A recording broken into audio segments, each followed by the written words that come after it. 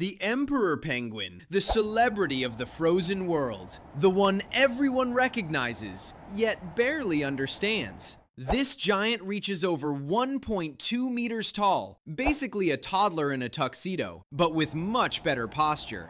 Built for survival, wrapped in 4 layers of insulation. Yes, 4. If you tried that, you'd pass out. The Emperor? He just strolls through minus 40 degrees Celsius like it's mildly inconvenient. And the males? Oh, the males. They stand for 65 days, balancing a single egg on their feet, without eating, while hurricane-level winds punch them in the face. Romantic? Not really. Heroic? Absolutely. But here's the twist. Despite all this toughness, emperors are hilariously clumsy on land. Aquatic titans, terrestrial disasters, and trust me, it only gets weirder from here. And if you think the emperor is impressive, wait until you meet the king. The king penguin, the runner-up of the Antarctic monarchy, and honestly, the only royal who looks almost as fancy as the emperor. Slightly smaller, yes, but with brighter colors, sharper contrasts, and that orange neck patch that screams, "I take fashion seriously." Kings don't live deep in Antarctica like emperors. They prefer sub-Antarctic islands, which is basically the penguin version of, I want cold weather, but not too cold. They can dive over 300 meters, chasing lanternfish and squid with ridiculous stamina. And their colonies? They form crowds of hundreds of thousands, a chaotic sea of tuxedos yelling simultaneously. It's like a festival, if every attendee smelled like fish. But the real twist is their parenting cycle. It can stretch up to 16 months for a single chick. One baby taking more than a year. Respect. And if you think kings are stylish, wait until you meet the Adelie. Tiny, angry, and absolutely unhinged.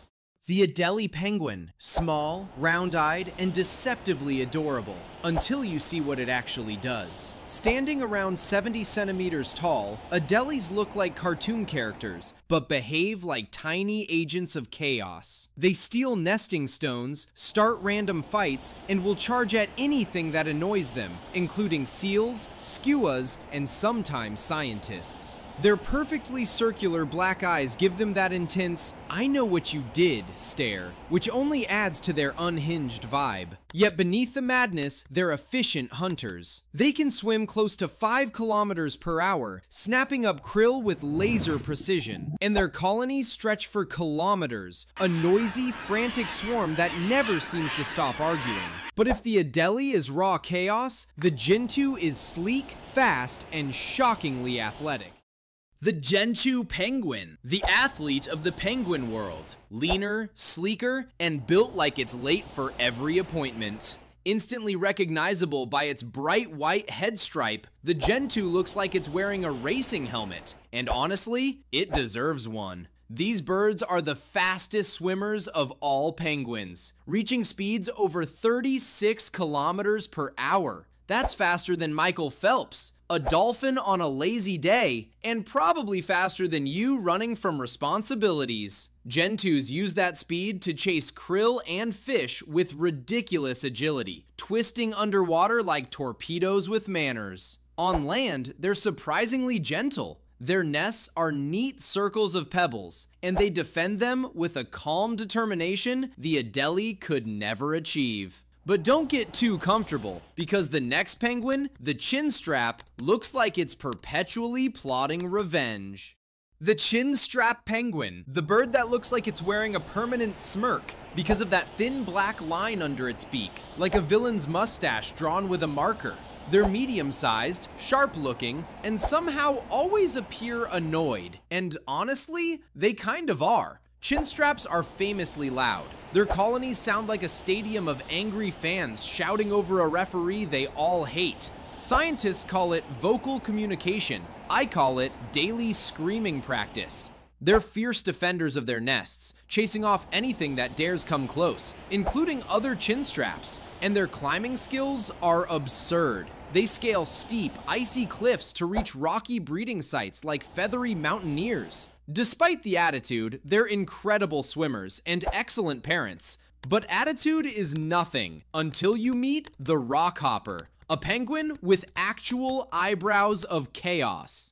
The Rockhopper Penguin, the punk of the penguin world. Short, spiky, and born with yellow eyebrows that look like they're permanently judging you. They're small, barely 50 centimeters tall, but packed with more attitude per gram than almost any other bird alive. Rockhoppers don't walk. They bounce from rock to rock, launching themselves up cliffs with the energy of a caffeinated goat. Their red eyes, wild feathers, and constant head shaking make them look like they're listening to heavy metal at all times. Despite the chaos, they're skilled hunters, diving up to 100 meters for fish and krill, and their colonies are loud, crowded, and full of dramatic disputes over territory and mates. But if rockhoppers feel unreal, wait until you meet the Little Blue, a penguin so tiny it barely seems possible.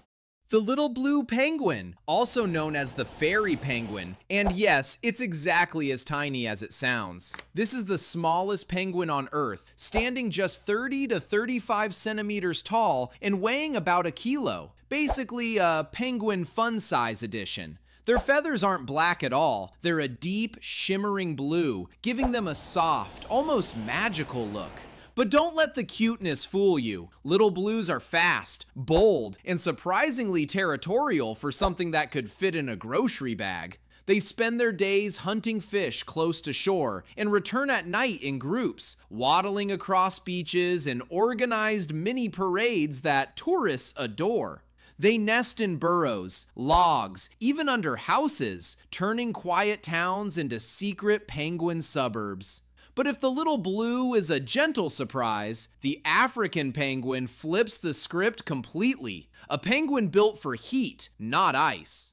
The African penguin, the final twist in our journey. A penguin that doesn't live in snow, ice, or anything even close. These birds thrive on the warm coasts of South Africa and Namibia, basking in sunlight like feathery tourists who forgot to book a return flight. They're medium-sized, charming, and instantly recognizable by the pink patches above their eyes. Natural thermostats that help release heat. Yes, a penguin with built-in AC. But their most iconic trait? The sound. African penguins don't chirp, they bray, loudly, like a donkey demanding attention. It's so distinctive, they're nicknamed the Jackass Penguin. They're excellent swimmers and devoted parents, but their numbers are dropping fast due to overfishing and habitat loss. A reminder that even the toughest species need protection. Gorillas, the quiet giants of the ape world. If you made it all the way to the end, don't forget to subscribe, drop a like, hit the bell, and tell me which penguin surprised you the most.